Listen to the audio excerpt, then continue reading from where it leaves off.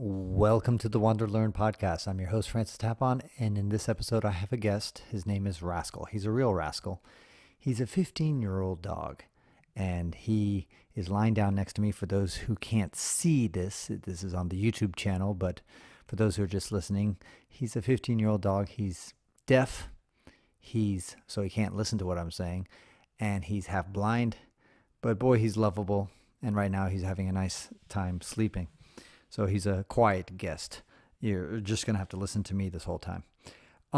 What I want to talk about are the predictions I made in 2018 of things I thought were going to happen and what I think is going to happen in 2019. So I'm just going to read a little bit of the blog post that I wrote back in December 31st, 2017.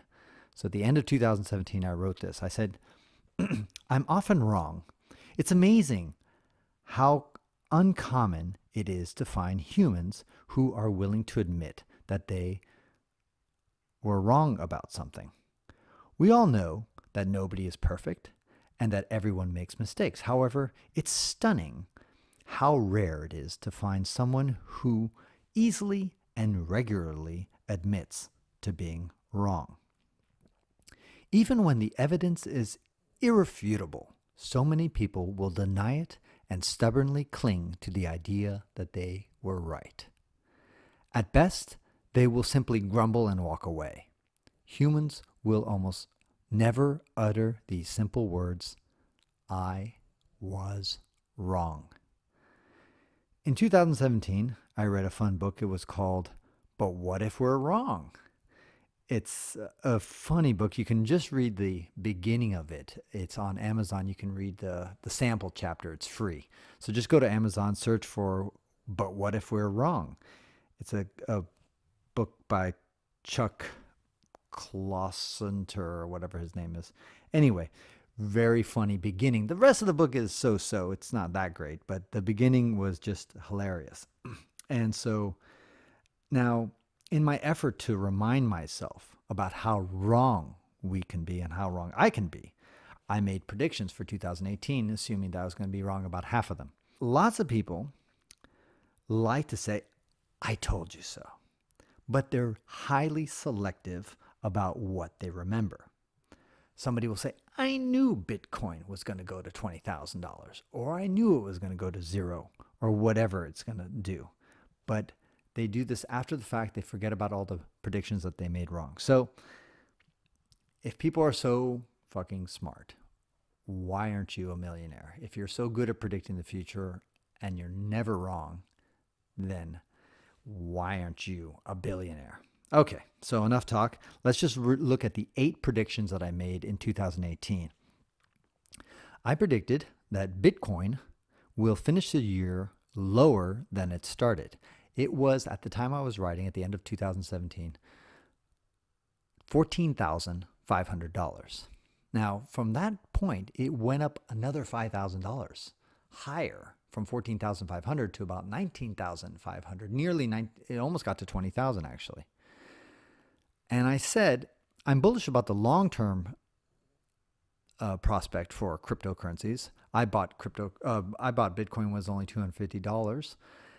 But if 2017 was the breakout year for cryptocurrencies, 2018 will be the breakdown year. And I said it's going to be $4,444, just because it was a funny number, but also because it meant about over an 80% decline in the price. So how did my prediction do? It was crazily accurate. It was crazy. I couldn't believe it. Because here we are, I'm recording this on December 31st of 2018, the end of the year, and Bitcoin stands at 3,650 or so. It's not exactly 4,444. It certainly crossed that point about last month. It was on its way down, but then it kind of stabilized around between this trading range between 3,500 and 4,000 in that zone. So I was off just by a teeny tiny bit, but at that moment, I feel like that's a pretty good prediction. So give me a point for that. I also predicted that Russia would have political upheaval at the end of 2018, and that Putin's winning streak will will come to an end, and that although he will remain in power, he will face more challenges than he's ever faced. And for the first time in his 20-year reign, there will be more Russians disapproving of Putin than approving of him. Well, the reality was that some of those predictions were correct. Russia did not see a wave of protests in 2018, and most Russians do approve of Putin still. And in fact, they did throughout 2018. He had a majority of the Russian population. However, I was right that he stayed in power. And I was also right in the sense that his approval now hit an all-time low, and that Russians now don't trust him anymore, according to another poll. So they approve of him, but they don't trust him. So that shows a bit of evidence of that. But I'm going to give myself half a point for that. I was pretty much right on the Bitcoin, but half a point for the Russia prediction. I predicted my third prediction was that Egypt would see another wave of protests. I was mostly right about that. In 2018, in June 30th, there was a mass protest in Egypt. And I also predicted that Sisi, who's the prime minister or the president or dictator, frankly, of Egypt, I predicted that he would stay in power, and he did. So I'll give myself another point there. My fourth prediction was that Zimbabwe would see practically no improvement. I predicted that Emerson Mnangagwa, who is the vice president of Mugabe, would take over and win the election, win it in quotation marks, and he would rig it in his favor, just like he always rigged all the elections for Mugabe's favor. And that in the end, nothing would change. Zimbabwe would still be in a complete disaster mode. And I also predicted that Mugabe would die in 2018. He didn't. So I was wrong about that. However, overall, nothing has changed in Zimbabwe. It's still a shithole. It's still having a ton of problems. And that really hasn't changed. So overall, I'm going to give myself a point there. And by the way, Emerson Mnangagwa did, of course, win the election. It was disputed and all that stuff, but that's life. Number 5, Cyril Ramaphosa will oust the current South African president, Jacob Zuma. So within a month or two of that prediction, that turned out to work out. In fact, he did kick out Zuma, who stepped aside. I said Ramaphosa will boldly continue the country's lackluster leadership ever since Mandela left. And that's pretty much true. And he did take the election effectively. So that's another point for me. So far, I'm doing not bad. Number 6, it was not a prediction. Back in 2016, I predicted that actually 100 days after Trump was elected, I predicted that he would be impeached in 2019. That I'm acknowledging that is probably going to be wrong. In fact, that's one of my 2019 predictions. I don't think Donald Trump is going to be kicked out and impeached. And because the reason I made that prediction back in 2016, right after he got elected, was that I thought this guy is going to piss off so many people that the Democrats are going to run out and make sure that the Congress goes 100% Democratic. And it wasn't. The Senate remained in the control of the Republicans. That surprised me. And in retrospect, I didn't do the math. I didn't realize that most of the seats that were up for grabs were Democratic seats. And so that's part of the reason why they didn't do as well. The Democrats didn't take control of the Senate. There was something like 27 seats open that were Democratic and only like 5 or something like that for the Republican side. So that was part of the problem. Oh, Rascal's getting up. So the other prediction is that the stock market will see a decline of 20%. I made that prediction in that 2018. You'll see it go down 20%. And believe it or not, if you look at Christmas Eve, 2018, the Dow Jones was at 21,792. So that's not 20,000. I predicted it would get to 20,000, but it's pretty close. And it did go down. The S&P fell 20%. Off of its highs. The NASDAQ fell 22% off of its highs, and I predicted 20%. So pretty good prediction once again. Number 8, that a Kenyan would run a marathon in less than 2 hours. Nope, he was about 25 seconds longer than that. Oh, that's the sound of Rascal. So I was wrong about the prediction that we would see a marathon in less than 2 hours. That never actually happened. But a lot of my other predictions turned out to be pretty right, which I'm pretty surprised by. I thought I was going to be wrong about half the time. Okay, now let's turn to the 2019 predictions. And this is what I see. I got 7 of them. Number 1, Donald Trump will not be impeached. Yes, this contradicts my 2016 prediction, which said that he would be impeached by 2019. I'm taking that back. I'm admitting that I was wrong. And the reason I was wrong, and the reason I think it will not happen this time around, is that he was able to retain the Senate. And I just assumed that in the midterms of 2018, the Democrats would win both houses of the Congress. They didn't. So as a result, I think it's basically impossible for him to be impeached. So that's the end of that story. Now, one of my best and most accurate predictions for 2018 was the price of Bitcoin. So I feel like I've got to see if that was just complete, utter luck, or if I've got some sort of accurate guessing game going on here. So therefore, I have to make a Bitcoin prediction. So my number 2 prediction is that Bitcoin will double in value in 2019. So 2018, I said it was going to go down at least 85% down to, around 4,444. Well, this time I say it's going to go up to 7,300. Right now, it's about half that price. So it's going to go at least that high, maybe even higher. That's my bold prediction for Bitcoin. Number 3, speaking about things that are going up, the Standard & Poor index, which measures the stock market in the United States, is going to go up 15% or more in 2019. That's my prediction right there. So it's going to end around at least 2,875. It could go up to 3,000 on the S&P 500. So check that one out.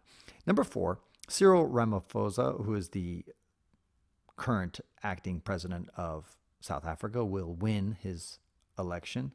And that's mainly because Black South Africans, who comprise of over 80% of the population in South Africa, really don't know how to vote for any other party other than the ANC. Unfortunately, they're extremely dogmatic about it. The DA, which is the Democratic Alliance, is their main competitor. But because the Democratic Alliance used to have white power behind it, now they shun that party, even though the ideas that the DA have are quite good and often better than whatever the ANC is offering. But there's just this kind of knee-jerk reaction. It's the same way that even if you present to black people in the United States a good Republican that would actually benefit them, they're just so have this knee-jerk reaction of always voting for the Democratic Party. Black people vote for the Democratic Party. That as a result, they probably will. It's going to be a long time before black people in America change and vote for Republicans. And that's the same thing for the ANC in South Africa. They're just kind of programmed. This is what I got to vote for, and no matter what. And that's the way it's going to go. That's why I think Cyril Ramaphosa is going to win again. Atiku Abubakar, a guy you've never heard of, I've never heard of. But anyway, that's the guy I'm predicting is going to win the Nigerian election. Nigeria is going to have their election, I think, in February 2019. He's going against the incumbent Buhari, who's been not that great, just like all the other Nigerian leaders. And guess what? I predict that Abubakar is also going to be not that great. Yeah. So, yes, Nigeria will continue in its doldrums and being short of reaching its potential of being a superpower. Number 6, I predict that the barrel of petroleum will go up 25% in price. There's a ETF that you can follow in the stock market called USO, which also kind of tracks the price of petroleum. By the way, I like to call it petroleum because I hate it when Americans call it oil. The price of oil, a barrel of oil. To me, oil is like stuff you put in your salad. And petroleum is that thing that you that's related to gears and cars and that kind of stuff. So I wish somehow we would follow the British lead. The British got this right. You call it petroleum, you can call it diesel, but you don't call it gas. You don't call it oil. Gas is that ethereal thing, that thing that goes up into the air. That's gas. Petroleum is the liquid. Got it?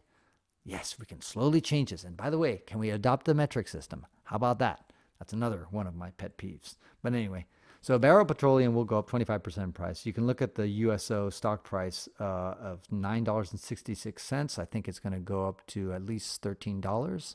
And then you have barrel of petroleum should go up to, well, right now I think it's $45 for a barrel. So expect that to go up about 25% as well. All right, that's my last prediction is a personal one.